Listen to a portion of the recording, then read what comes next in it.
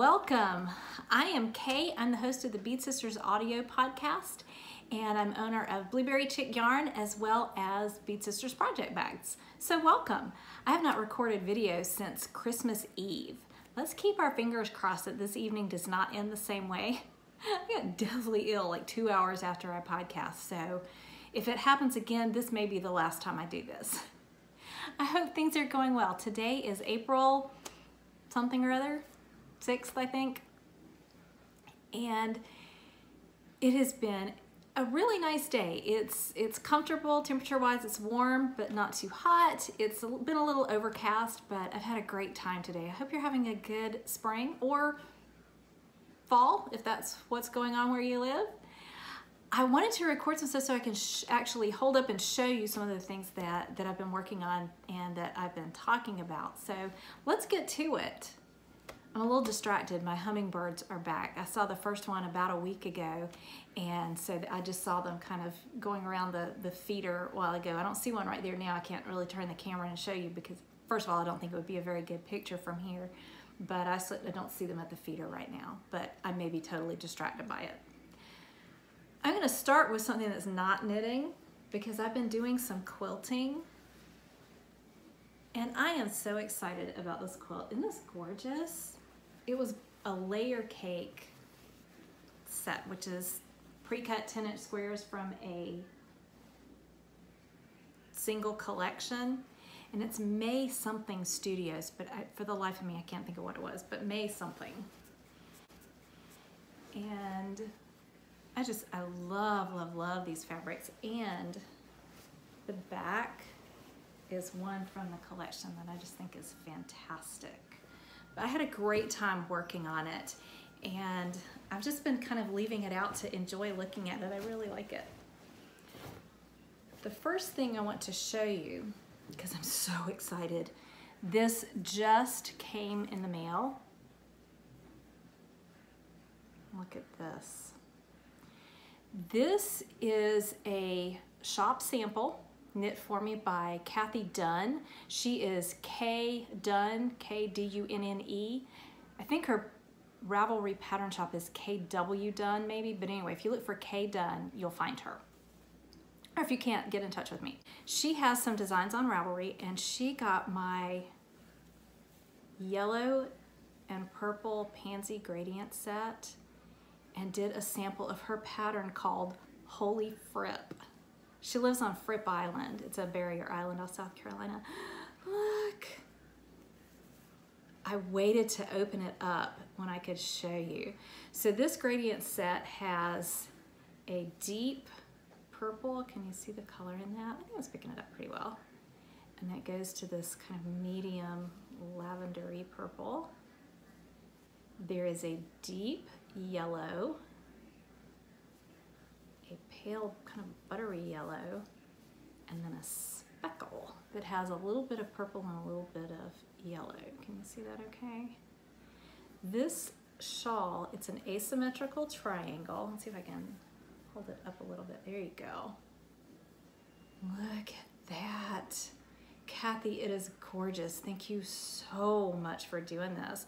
Can you see this little eyelet finished off at the edge? Oh. If you're in my booth at upcoming shows, which will be, I think the next thing is actually Into the Wool in September, and then SAF in Asheville in October. This will be on display. You can check it out. But in the meantime, check out this pattern, Holey Fripp, H-O-L-E-Y-F-R-I-P-P by K Dunne. It's a paid pattern on Ravelry. It's $6, so do check that out. I'm so excited. I waited to open it out for you because my husband just brought it in for the mail, so I love it. I am wearing, although I may have to come out of it, it's getting a little warm in here. This is Concerning Hobbits. This is my Christmas cardigan cast on. It is by Corrine Walcher. It's a bulky, done in bulky yarn, kind of a heavy yarn, and you have this lace sort of, I don't know, what do you call it? Almost like a mitered square. It's not, but it kind of gives that effect. But you have this at the bottom all around here, all around the neck, and at the sleeves. And I think I'm actually coming out of this one right now because it is getting quite warm in here. The other thing I want to show you, I've been talking about on the audio podcast. This is Piper's Journey. This is by Paula Emmons Feasley. She is the host of the Knitting Pipeline audio and video podcast. She does typically audio, but she puts out video supplements, kind of like I'm doing today, where she can actually show you some of the things that she's been doing. Paula is currently undergoing treatment for ovarian cancer, so a lot of people have been knitting her patterns, and I've seen a lot of these on Instagram lately, so people have been working on it. The yarn is Quince & Company, I think it's Chickadee. And look at this lace border. Isn't that awesome? So what you do, you start here in the center, and it, like a crescent, it grows quickly this way. Then, let's see, it's down here.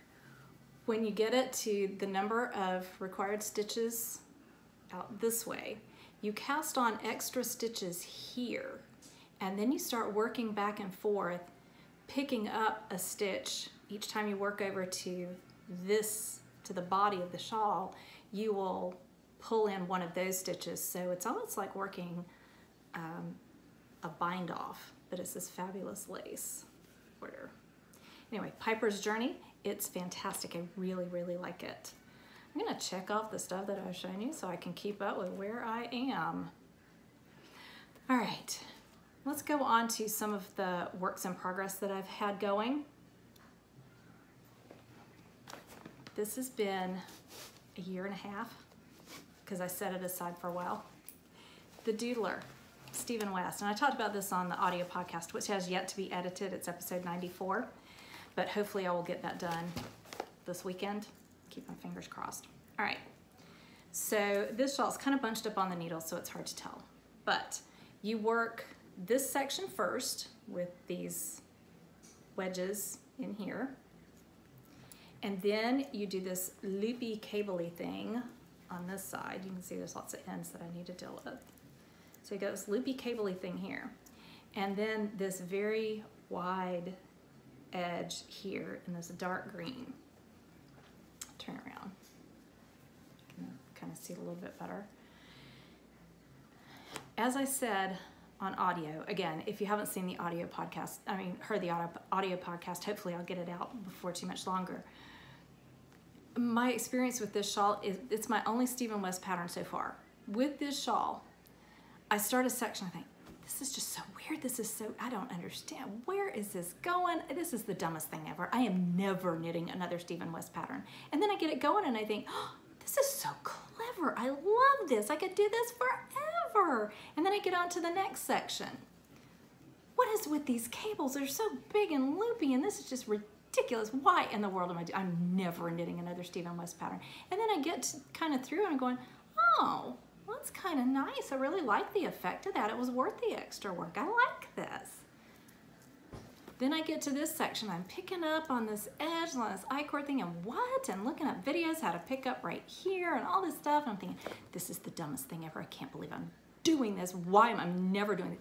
Get it going. It's like, oh, that is gorgeous. I love this. I want to do nothing but Stephen West patterns for the rest of my life. So it's definitely been a roller coaster ride. Still undecided as to whether I want to do this to myself again, but it is beautiful and it is clever and I understand the craze. So hopefully not too much longer on that. We'll see. All right, we're gonna check that one off. Do you like my rooster pen? I have some really fun pens. That's what my friends and I bring back for each other when we travel. Because it's small, it's not a very expensive thing, but it's also not a very big thing to travel, so we just find crazy, crazy pens. Anyway, rooster. What next? Oh, this is a pattern that's designed by Pat. She's a loonyhiker in all of the places. Let me see if I can find that first page so I can show you. There it is. Kephart Prong Socks. And they have this little pattern detailed in it. The nice thing is because the rest of the way around is stockinette, you can use any number of stitches that you normally would use for socks. And you just plug this little pattern in here into whatever stitch count you want. It's, excuse me, she describes the Kephart Prong Trail. She and her husband do a lot of hiking. And it's a 4-mile round trip hike in the Smoky Mountains National Park. And so this is designed kind of in honor of one of their favorite trails. The yarn I am using is from Gale's Art. It's a Gale's Art sock blank. And it is. I'm using Addy Flexi Flips. I can't decide if I love them. I'm kind of having the same reaction I am to Stephen West pattern. Sometimes I love them, sometimes I think they're crazy. But you can see a little bit of the pattern right there. I'm just getting started. It's toe up, which is not my usual.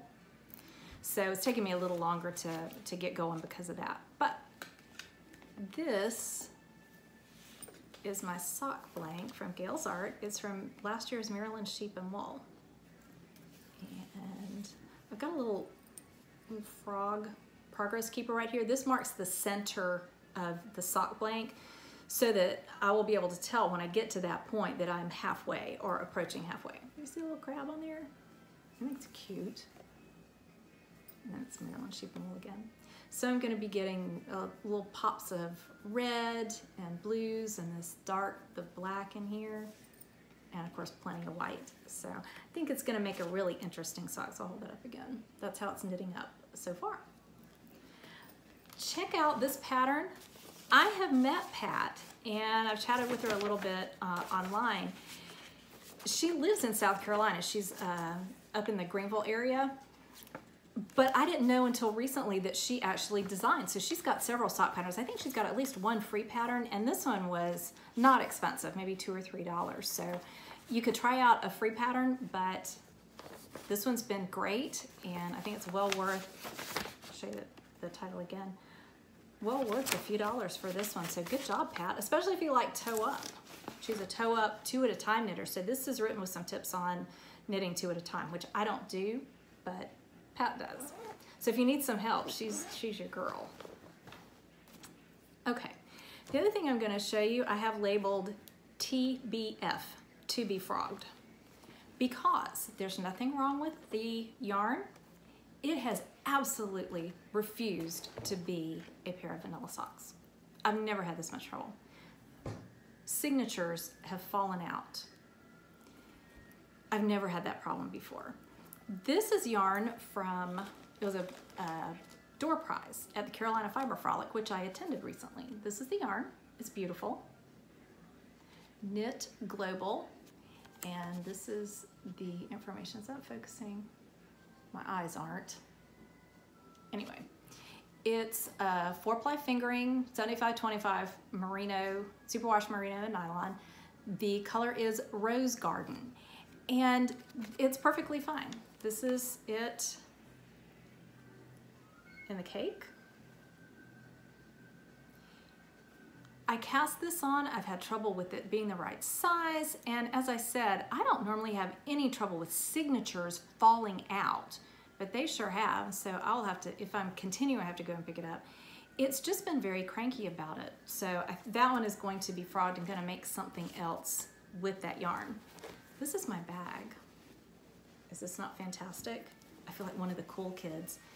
It's from the Carolina Fiber Frolic, Jan Smiley, and it says 10th anniversary, spring 2019. It has a drawstring top, and there's a patch pocket inside. Can you see? I don't know if I can get where you can be. Yeah, you can kind of see it there. And a little tag that tells you it is Jan B. Smiley. And I love it, it's gorgeous. I'm gonna take a break just for a second. My oven is beeping, I think my quiche is done. I am back, and indeed, my quiche is done. I'm gonna let it sit for a little bit to cool. Our hens are laying quite a bit, although sadly last night, or night before last, one of our hens was taken by a predator. I think my husband and son have got the coop sealed off again, so hopefully they will be doing okay and are safe now, but we've got loads of eggs. If you're in the area and you want some eggs, let me know. But anyway, I made quiche with cheese. It's a bacon and cheese quiche. Oh, can't wait. All right, I want to show you some of my hand spun. Again, talked about this on the audio podcast, but now is my chance to show you. This is Targhee from the Copper Corgi. Can you see that okay? Copper Corgi, Targhee. And there's not a colorway name on here. I don't know that it had a colorway name, but it's greens and oranges, sort of brownish blue in there in a couple of places. And I love all this barber pulling. I think it's really pretty. I don't know what this is going to be yet, but probably a hat. It's fairly heavy. I mean, it's a pretty plump worsted, at least. Let's see if I can twist it back up here. I spun this at the Frolic. I bought it from Sarah of the Copper Corgi and spun it up while I was sitting there at the Frolic. So I got it completely spun and plied while I was there. And I'm excited about it. I really, really like it. I think that'll be a nice fall hat. The other spinning project that I finished, this is fiber that I've had for ages. I got it in a D-stash 2 or 3 years ago, at least. It's from Hello Yarn. I don't have the tag with me, but I think it's Shetland. It was from a club colorway called Widdershins, and it's yellows and browns. There's even a little bit of a lavendery color in a couple of places, I think. Maybe not. Maybe that's another one. But anyway, and I have, this one is really different. I applied all these the same way, but it's just the way they lined up. Loads of barber pulling in these. I have 4 skeins. I added up, I've got about 550 yards of this. And I'm not sure what this is gonna be yet, because there's enough for a pretty substantial shawl, or it could be maybe a vest. It's not enough for a full-on sweater, but it might could be a vest. So if you got some suggestions, I'm open. All right, before I let you go, I want to show you a few of the bags that I've been working on. The Bede Sisters shop has been closed for a while. I've just been focusing on other things, but I want to show you some bags that I've been working on. One includes some of this fantastic fabric. I say one, I actually have several. Where are they? Right here. I'm hoping to get these listed in the shop back up and running in the next few days, like within a week. And I'll probably announce on Instagram when that's done. Isn't this pretty? I really love this fabric.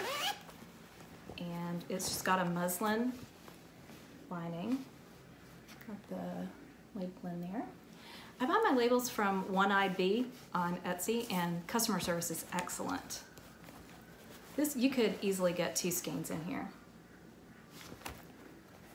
And it's got a cotton webbing handle. I normally make them out of matching or coordinating fabric, but this was the very last of it. I didn't have enough, so I've got a little cotton webbing handle.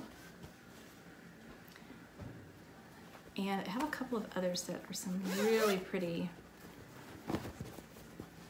springy fabrics. This is sort of a pale yellowy green with roses that have pinks and kind of lavendery purples on them. And a lining fabric that's just been in the stash for a while. Should have a label. Actually, that one, oh, the label's over here.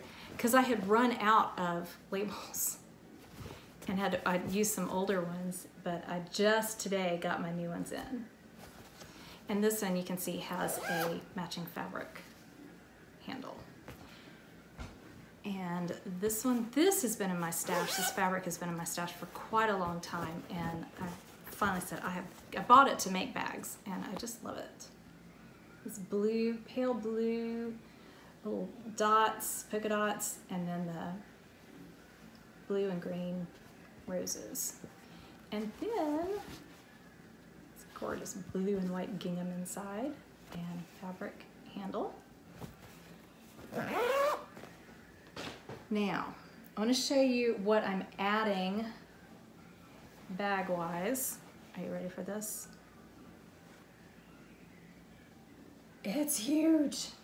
This is a large sweater, maybe even Afghan size, and it's the same fabric, that blue flower, with the same lining fabric. And it's got a fabric handle, matching fabric handle. So if you need a really large project bag, if you're doing a big sweater, a bulky yarn, something like that, or even an Afghan. King size is probably not gonna fit in here, but a lot of Afghan projects will fit in here. So I have one of these, and I have the same thing, but in that yellowy green and pink. And it has, I can't remember what kind of, oh, it has a polka dot lining. So I'm really excited about adding some larger bags. Every once in a while, you just need a giant bag for something, don't you? The other thing you could do is put multiple other projects in here and kind of coordinate several projects, especially if you're traveling. Kind of nice to corral them somewhere. The other thing I'm going to share with you before you go is some new spring fabrics. Look at these little chickies. Aren't they cute? Look at these guys. This has been in my stash again for a while, and I keep looking at it and plotting. So I'm gonna make some bags that will probably be at least two of the smaller, the 2 skein size, and possibly one large. I might just make small ones out of this though, we'll see. But I think these are so, so cute for spring and summer. And this is probably going to be the lining, at least for some of them. I think I have enough to line all of them. So I'm excited about that. I'm gonna be working on that probably this week. Well, thanks for giving me a little bit of your time. I appreciate it. It's been fun visiting with you and fun showing you some of my projects. Again, check out Kathy Dunne. Holy Fripp, guys. This is it. So excited. Kathy, thank you. It is gorgeous. I love it. Well, I hope you have a wonderful spring, an excellent week, and I'm going to try to get this out in the next day or so. Hopefully we'll chat again soon. Thanks a lot.